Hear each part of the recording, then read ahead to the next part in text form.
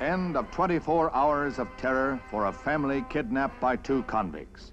Home safe after their ordeal is California's finance director, Hale Champion, his 19-month-old daughter, and Mrs. Champion. The three were held captive by two gunmen on the final day of a week-long crime spree that led from Oregon to California, involved holdups and murder, and the kidnapping of 9 persons. The horror ends in a loving embrace from 10-year-old Tommy for his sister, who was unhurt. Their father suffered a gunshot wound fired by a vigilante who tried to halt the bandits.